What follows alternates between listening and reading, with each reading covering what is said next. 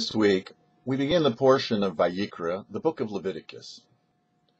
The first portion of Leviticus is the beginning of a child's learning. When a child is taken to cheder, to school, at age 3, the child is sat down and is taught the pasuk Adam ki yakriv mikem korban laHashem, when a person will offer from themselves a sacrifice to God from the cows, the sheep, the goats, etc. Question is asked, why start there? Why not start at Bereshit, right at the beginning?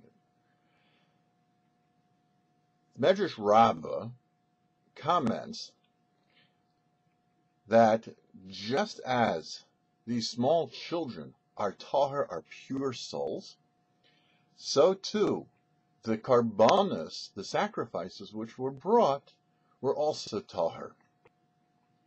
This warrants explanation.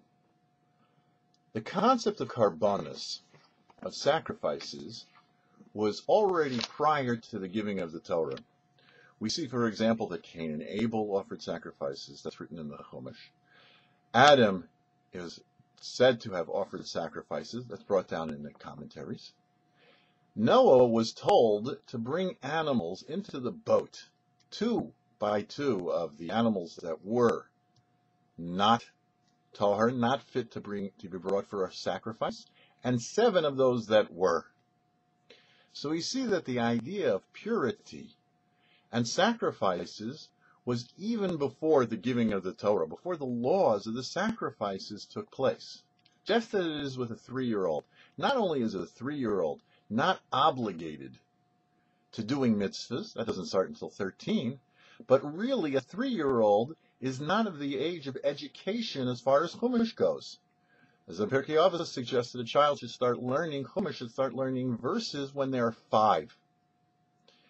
So we see, but because there is no limitation of the laws and requirements and details involved with the sacrifices as before the giving of the Torah, so too it is with a child before they reach these ages of limitations of having to do the commandments.